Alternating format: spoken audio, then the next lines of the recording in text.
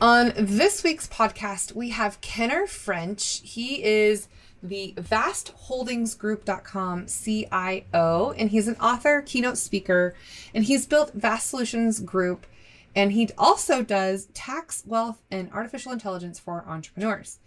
The cool thing about him is Kevin O'Leary, aka Mr. Wonderful of Shark Tank fame, and Vicky Gunvalson, noted entrepreneur and Real Housewife, talk about Kenner.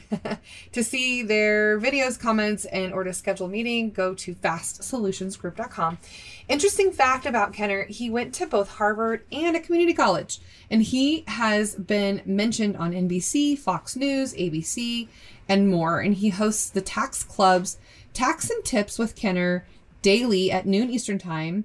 And he is on Clubhouse. That's what he does on Clubhouse. And he also, something I like about him is that he has had 2 books and he's got another book coming out. He's also a contributor to Forbes.com, and he's frequently a keynote speaker. And you can go to rkennerfrench.com or Amazon to get his books, and you can use code 69626.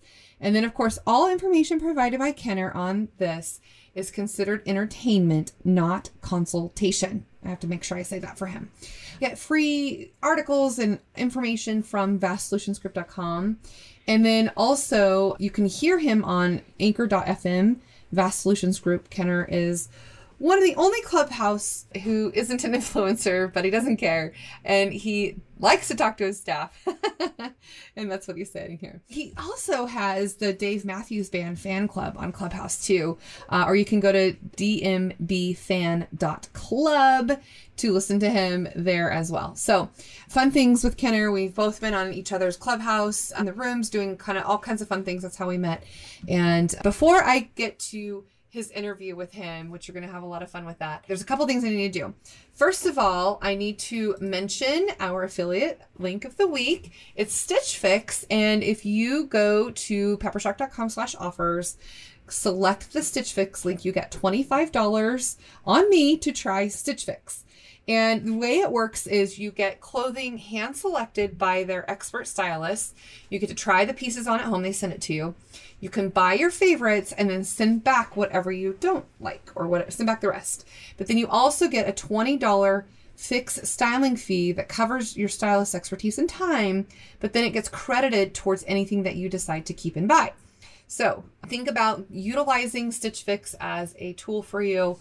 We've partnered with them to give you $25 free for utilizing Stitch Fix. So peppershock.com/offers, or we'll put it in the show notes as well.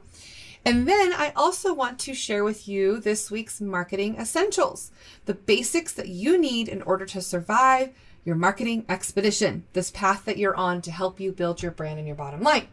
So a lot of people have been asking us about podcast production and distribution and things that we can do, or how you can utilize podcasting as a tool for your own brand, right? And so if that's overwhelming to you, we created a site called Poderific.com, Poderific.com, that you can get more information about how to build your brand and bottom line utilizing podcasting. There's a couple things that you can do.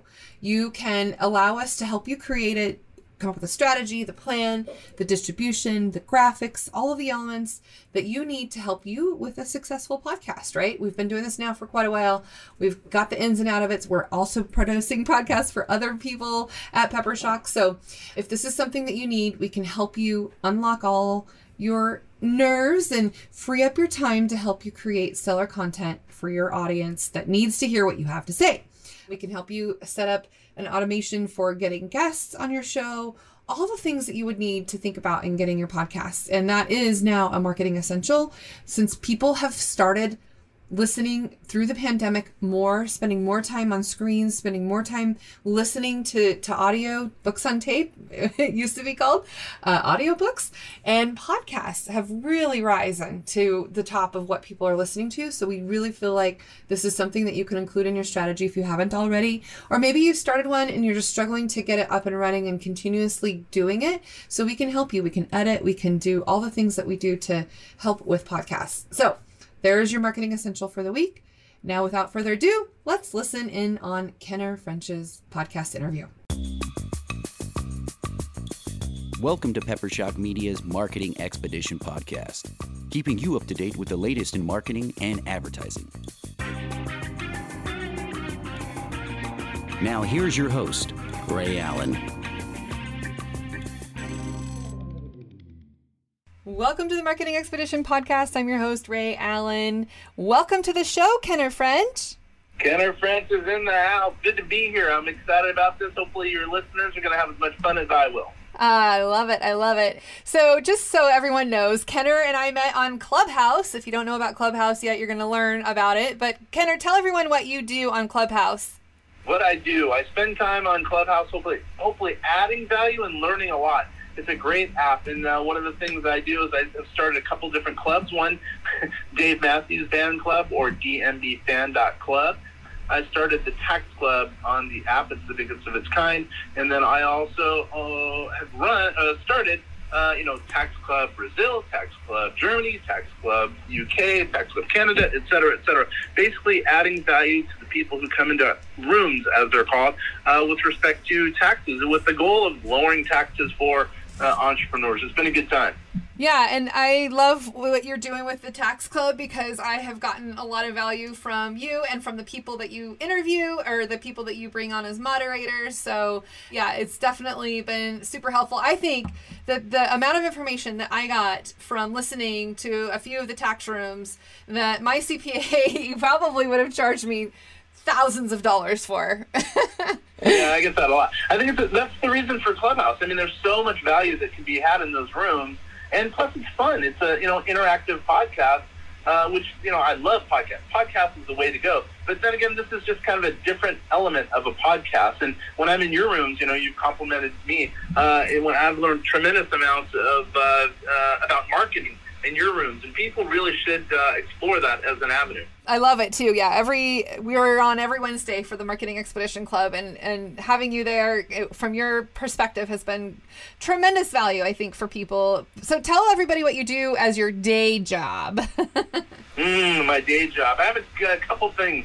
I run a company called VastSolutionsGroup.com, and we do tax, finance, and artificial intelligence to lower tax liability for business owners, usually entrepreneurs, small entrepreneurs, number one. Number two, I run a company called Vast Holdings Group, based out of Nevada. I live in Seattle, parenthetically, by the way. And basically what we do is we invest in companies, small companies, startup companies, as an example, maybe artificial intelligence-oriented companies, or maybe even financial advisory companies. It's a conglomerate, small conglomerate, that invests in a number of different things, really with an eye on, creating new jobs and trying to make a couple pennies for the stakeholders. And then also I'm a father of two, married to my bride for many years, and having a good old time. Oh yeah, and how old are you? Have two boys, right? Yeah, two boys, one 21 and one 13-year-old. Awesome. That's right. I have a 13-year-old too. I remember us talking about that because you were headed to a baseball game for your son. Oh yeah, we're a baseball family. I've started two different nonprofits for for baseball players and families around our location, and it's good. I do that in my off time. Yeah, because you have lots of spare time, I'm sure. Let's talk. I mean, because we are on a marketing expedition, right? And when you want to invest in companies, what are some things that you look like? What do you look at in terms of what they're doing and why you would want to invest in those companies and how they are in the marketplace and what kind of things that they are doing to help build their brand and your bottom line when you invest in them? Yep, love it. So, frankly, the reason I was so interested in potentially being on this show was, I've done everything wrong in marketing. I've been semi-retired. I was semi-retired for 10 years. I've done everything wrong with marketing. So I think I'm the perfect case example for some of your people. And why? Well, because now I'm learning about marketing. So the answer to your question is, to this point, I've just been looking for companies that solely do business based on referrals. So, referrals is a great way to do business. There's just no doubt about that. At the same time, to really expand and scale, you got to do marketing. So the answer to your question is, now I'm viewing it as, if I'm going to get involved in a company, it's got to have no marketing.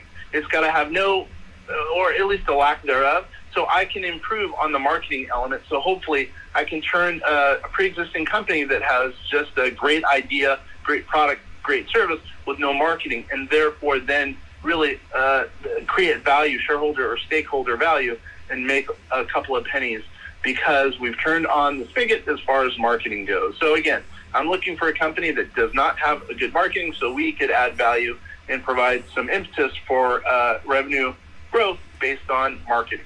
That's great. I love to hear that. That's like music to my ears to be able to invest in a company and then allow them the ability to utilize marketing to help them grow and scale. So kudos to you. I think that that's a great avenue for companies that need that from investors who recognize and value marketing tactics and plans and things that you can do to help scale and grow the business.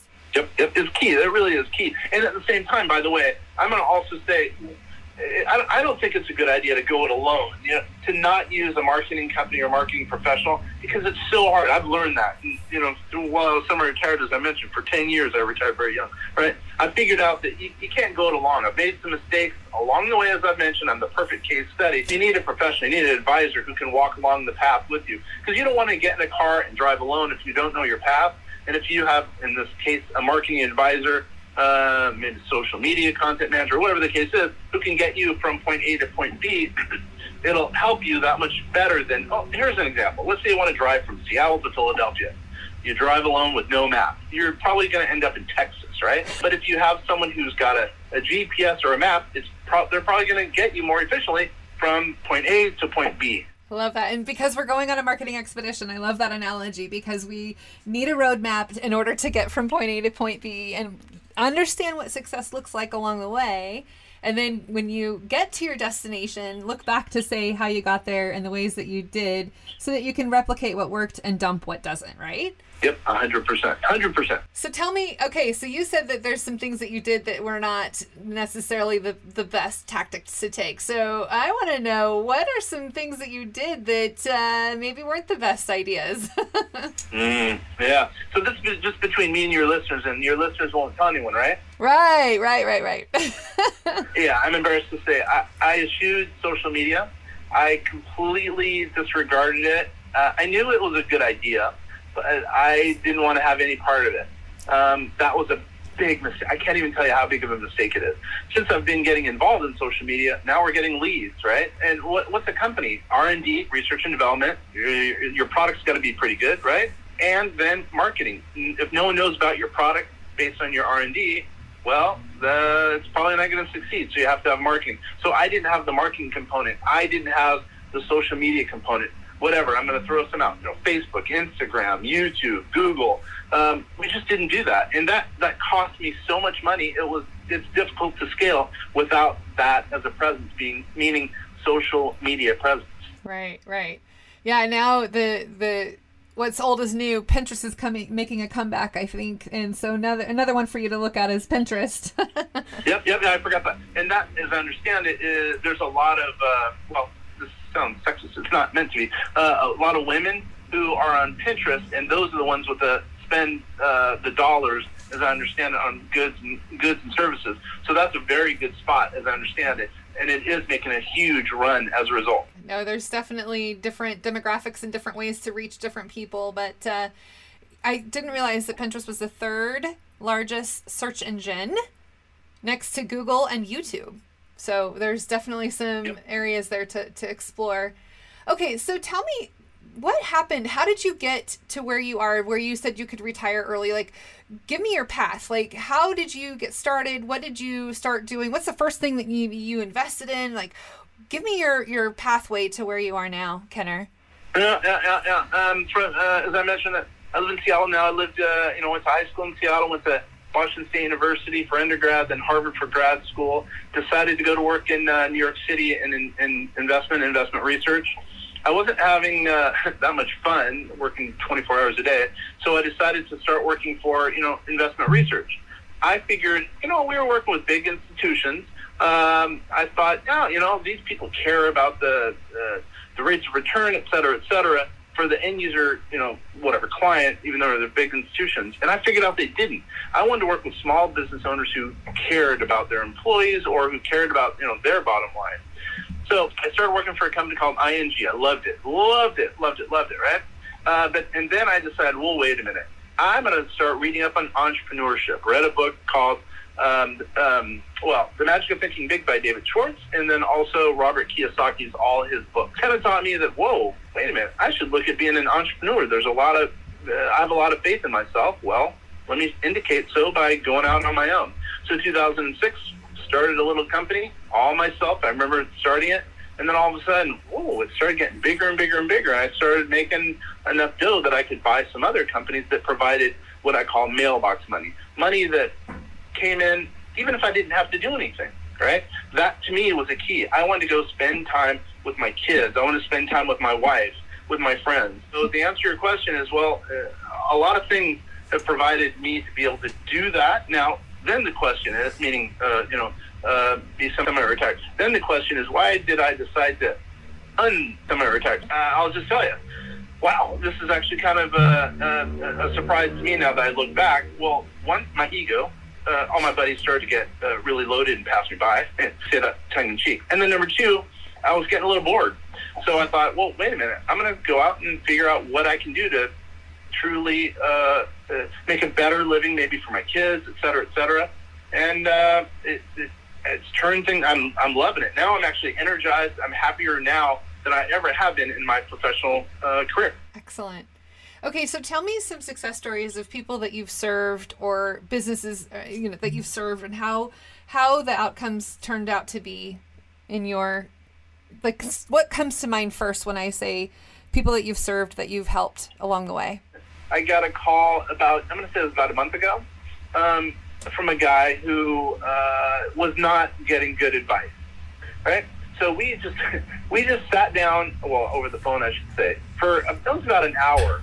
In that hour's time, I saved him $300,000, and that was actually kind of simple. The misses that his advisor was providing. So that made me feel pretty darn good. Or even going to an example where just a little while ago I sat down via conference call and showed an advisor how to save his client simply $50,000. There, again, are so many ways one could save money based on the tax code. You just have to be creative and spend the time to do the research. And again, going back to my point, a lot of a company is based on two things: R&D, research and development, and marketing. And I think we're pretty darn good at the R&D, or coming out with good research and development as far as products and solutions for our clients. So when you say you get tax credits for R&D, can you give an example of how maybe a service-based company might be able to take advantage of that tax credit?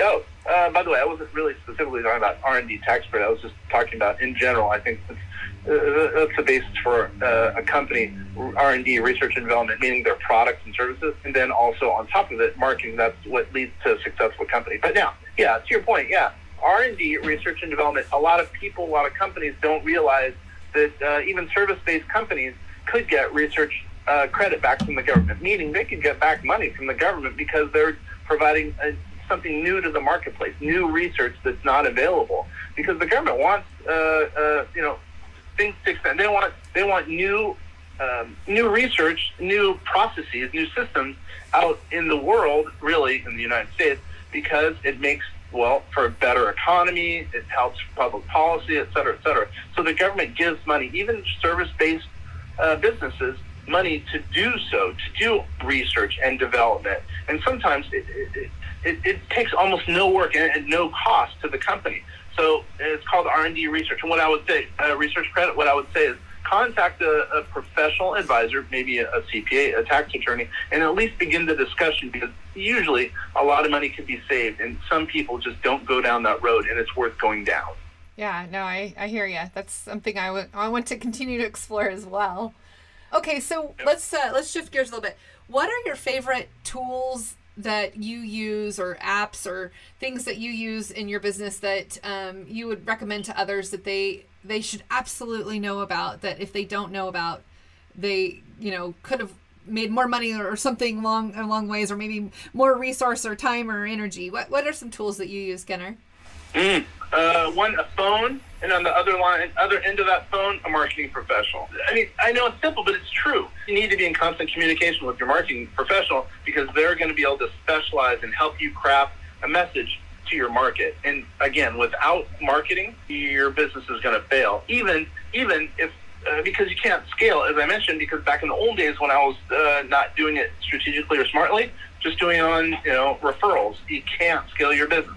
So I mean, I know that sounds simplistic, and I'm probably preaching to the choir, but that's what I would say. You have to have a phone, have to have on the other end your marketing professional. Now, exclusive of that, have to have a good CRM, contact research management database, a very good one, because you've got to be able to market to them and know to them, meaning your clients. Yeah. And you also have to know what's going on with your clients, to your internal team, so you can communicate internally and externally to your clients.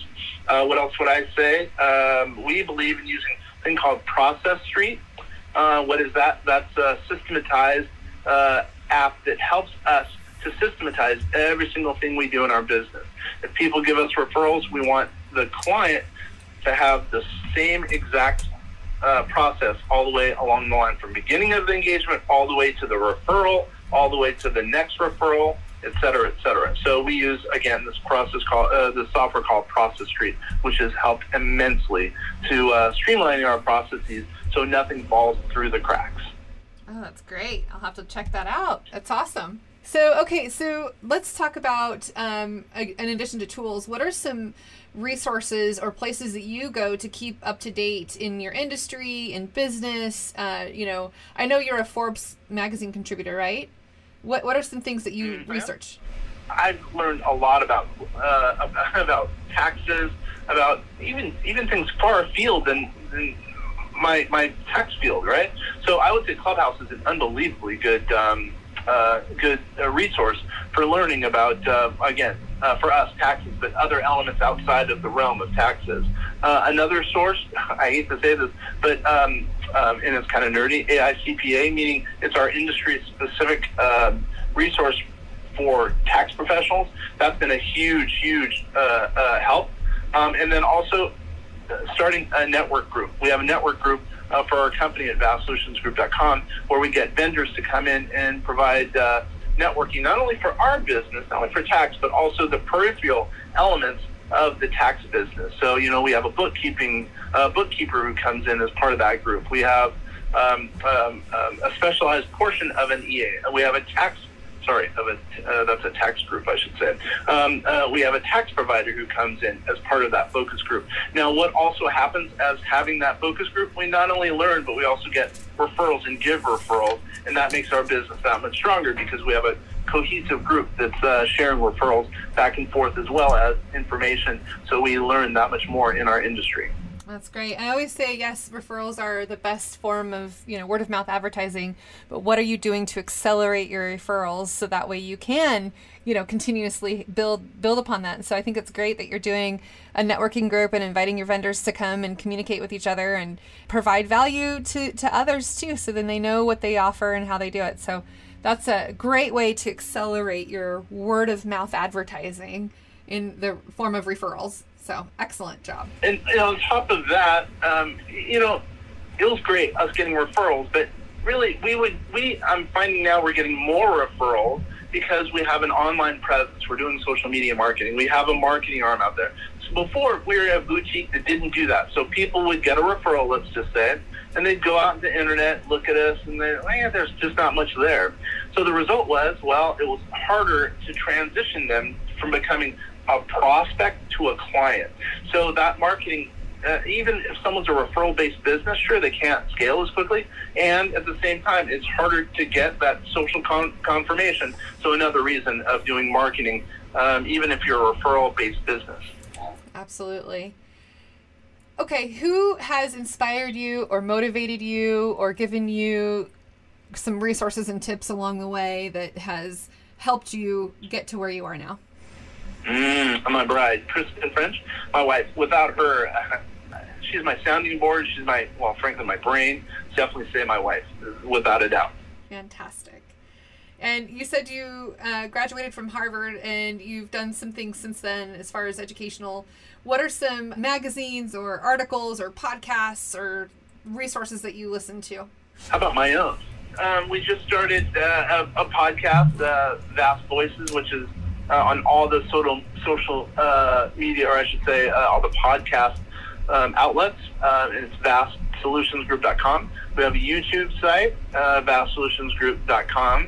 I have a book, my third book coming out. It's called the Family Wealth Manifesto. You can get that at thefamilywealthmanifesto.com. So I've spent a lot of time doing research on really on elements that I think are of interest to our client base. And who's our client base? Again, entrepreneurs, usually in the United States, who are looking for tax help. So I would say anywhere where I could get information that's going to provide value to me, to provide an outlet for our clients and prospects, that being those social media outlets now, that's what I would say to that. I love it that your third book is coming out. You'll have to listen to one of the podcasts that I interviewed a publisher and all about how to promote your book. And there's a checklist that you'll have to listen to on a previous podcast. But I just thought I'd share that with you, Kenner. There's some fun things in that, little nuggets that you can use to help promote your book as you release it. I like it. Yeah. What are you planning to do to launch your book? You and I have talked about that. What are we doing? I'm going to use Clubhouse. Going to actually use social media, which again I eschewed before. I'm going to be on some podcasts, as a matter of fact. I'm kind of excited about that. And we just decided to do some live media events. And then kind of lastly, I do a lot of speaking, right? Well, I used to before the pandemic. So now what we're going to do is we're going to bring a large number of the books to our events when I'm speaking, and hopefully there's going to gain some traction. So I think there's a lot of added value that could be had in the book. One example is there's a kind of a bonus section in the book based on the research that I've done, researching Warren Buffett, who they construe him as the Oracle of Omaha, and his research is truly, it's groundbreaking, but people, I think, discount it. But I'm doing a little bit different research with respect to him, research that you don't normally see as far as his investment goes. So it's a different take on his research, and that's, again, a bonus portion of the book that I'm excited. I think it'll add a lot of value to a lot of families as it relates to their investments. That's excellent. I can't wait to read the book. You'll have to send me a copy and I'll give you my notes. Okay, so what advice would you give someone wanting to pursue a career similar to yours? I would say get a mentor that really cares deeply in what you're doing. If they can help you become that much more successful, which I bet you they can, that'll make your drive, your journey easier, because they've made the mistakes, right? And that potentially could cut down the mistakes that you would have made if it weren't for having that mentor. That's number one, and I think that's a big one, by the way. And number two, I would say just do it. There's so many people out there that, for whatever reason, they don't have the confidence to try something. Try it. Just try it. In the words of Nike, how they used to say, just do it. Try it, because believe it or not, sitting on your heels results in nothing. But if you go out and just do it, you never know. You might actually be able to bring in the income that you want. No, that's great advice. I think all the younger listeners that we have, the students out there, the aspiring business professionals and entrepreneurs that are looking to jump into this area, I think that it's good to have that mentor, like you said, and understand what you're going to get into, right? Ask those questions for sure. What's the one thing you wish you would have known before you began your career? Marketing. I didn't realize how important marketing was, and if I would have done that, my life would have been 10 times easier. Well, good. I'm glad that you have found your place and found where you can learn more and apply the things that you learn. That's awesome. If you had an extra, let's say, $500,000 to spend on your marketing budget, how would you spend it? Leave it up to the marketing coach who knows how to do it. Good answer. I love it. I love that. That's the best answer I've heard so far since I've asked that question. Very good. Okay, what did I not ask you that I should have asked you? I'm now ready to begin my career because, I'm a little bit older. I'm fully admitting that. But right now I'm ready to really start knocking out of the park. Because to this point, I feel as though, I've gotten all this knowledge. Now I'm doing this marketing stuff. I've decided kind of what direction the companies should go that I run. Well, now, all right, I'm looking forward. I'm excited now about my career going forward, because I think really I'm just now hitting my stride, and I'm having fun, and I think I'm going to have just that much more fun going forward. I love it. I love it. Yeah, because that was going to be a question I wanted to ask you, what your goals and your aspirations and dreams are. So say, 5-10 years from now, where do you want to be? I want to leave a legacy for my family and employees, and that's important. So meaning my employees who are with me now, they're unbelievably good, right? I have 3 great attorneys, my CEO's great, and I want to take care of my employees as things do slow down. So that would, without a doubt, be my answer, and that would be a legacy for my employees and my family. Oh, that's such a good answer. I love it. Yeah, the Kenner legacy. I think that's great. Yeah, and I think we all want to leave some sort of legacy or impact on, those that are around us or that can be inspired by what we do, right? I think that's a great goal and dream to have. What's a challenge that you're facing right now? It's my own challenge. Because challenges are just opportunities waiting to be had. But what I would say is I'm all over the place. I come up every single day. I come up with another idea, and then every single day I have another opportunity thrown at me. And maybe those aren't the exact numbers, but I'm going to say they're pretty close. So I'm going in too many directions, and so I need to focus myself on a limited number of opportunities for me to be able to succeed, because I can be scattered, and I got to make sure I'm harnessing all of my energy and focus towards, let's just say, one project versus 2 as an example. I think you are not alone. A lot of entrepreneurs and those types of minds are definitely ideators, and then have to, I'm guilty of the same thing. So focusing on what you want to accomplish and getting it done. And, for me, it's writing the book that I've been trying to get out, and do. So kudos to you for getting it done, right? That's the thing. You were able to focus. So see, if you can do that, now you can do anything, right? Yeah. And by the way, I would say, write a book. For a lot of people out there, you just got to write a book. There's so much content, as you know, that comes from when you're writing a book. For one, it gets you to think about, your industry, right? And when you've written that book, you become an industry leader, hopefully, a thought leader. Plus, you can break out the book into so many components, and that can go as social media fodder that can help propel your career that much better. Yeah, quotable moments. I love that. What's an accomplishment that you're most proud of that you want people to know more about? Well, our clients, sadly, we have a public policy or a privacy policy. I would love it if I could brag as to who our clients are, but I can't. I really wish I could. So I would say we have a number of big name clients, very big name clients, that I wish I could brag about, because I think that would propel our business even another stratosphere. That is without a doubt, that's what I would say. Bummer. Too bad you can't get them to sign a release form and let them give you a testimonial, right? I know you're in a tight industry. Yeah. Yeah. And working around that, right? Yeah. Client X says this, but yeah, it's pretty tough. Same thing with healthcare industry too. Even on our website, it just says, initials as an example, and our website's at www.vastsolutionsgroup.com. We have initials, but if I could put videos up there, we have a video up there of Kevin O'Leary, ABC's Shark Tank. He said we could, right? But, if I could show all our testimonials of all our clients in video form, it would be unbelievable. I think that's a testament. In some industries, if you do not have that governor on you, and you could use a video as a testimonial, put it on your email, put it on your website, et cetera, I think that goes a long way into helping a business grow. And sadly, we cannot do that. It is what it is, because some of our clients come to us specifically for, and because we have a privacy, it's really second to none. Right. Yeah. You have to make sure that you stay on top of that so people do feel comfortable coming to you, because it is personal, their financials and all the things that they're doing. So I get that. But yeah, too bad you can't use it as a marketing tool for yourself.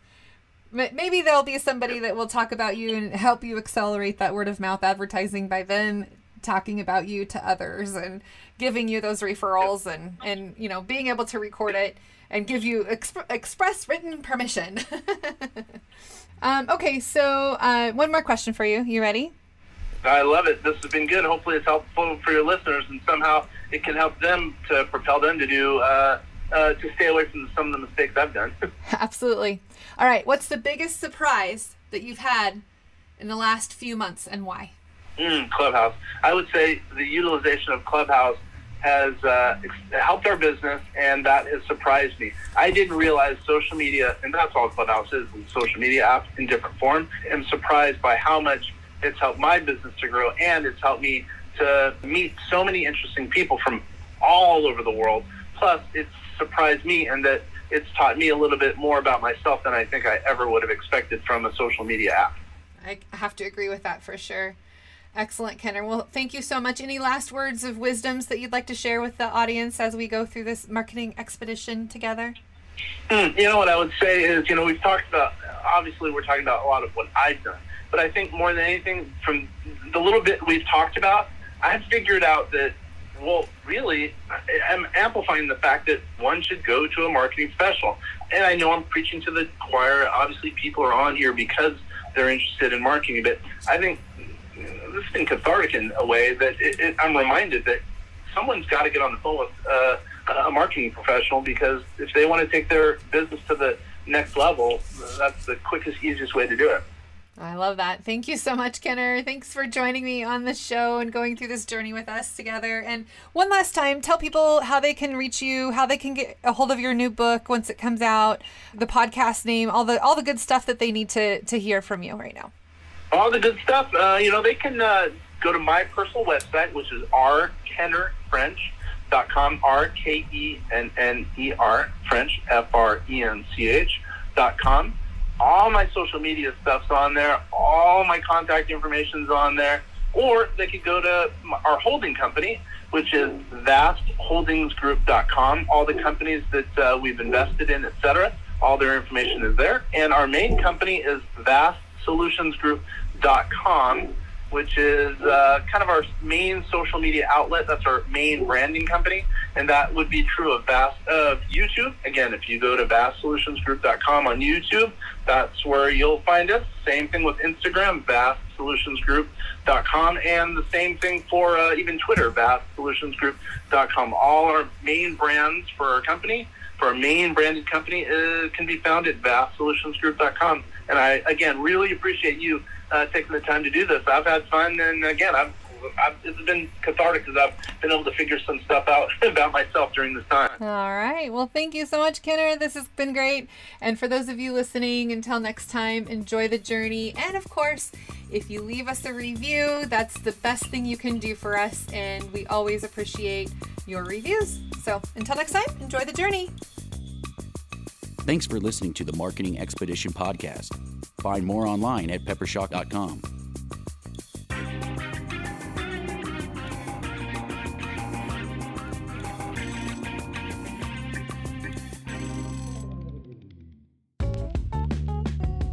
Wouldn't it be great if there was one place you can go to get all the latest information and tips about marketing and advertising? The Marketing Expedition community is that place.